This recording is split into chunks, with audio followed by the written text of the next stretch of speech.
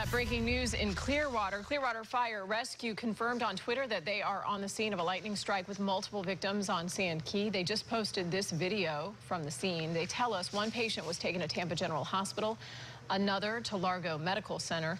Eagle 8 HD just arrived live in the sky over Sand Key, and Paul Lamison joins us now. Paul, what can you tell us? What do you know?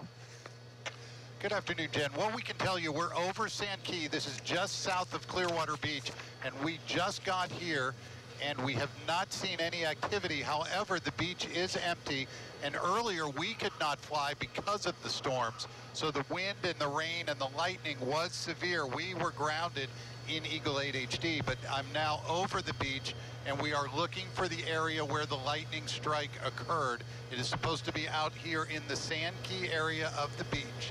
That is, again, just south of Clearwater Beach. So once we see more and know more, we will break back into programming and let you know.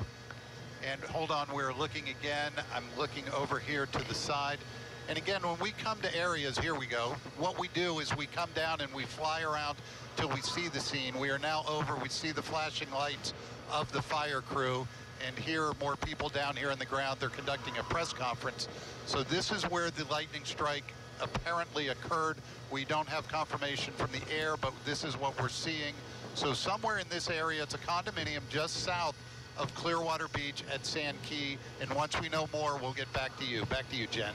All right, Paul, yeah, and it'll be interesting to find out if that lightning strike happened there at the condo complex in that parking lot or actually out on the beach. You go work your sources. We have a crew on the ground as well, and we'll check back in with you again as this story develops.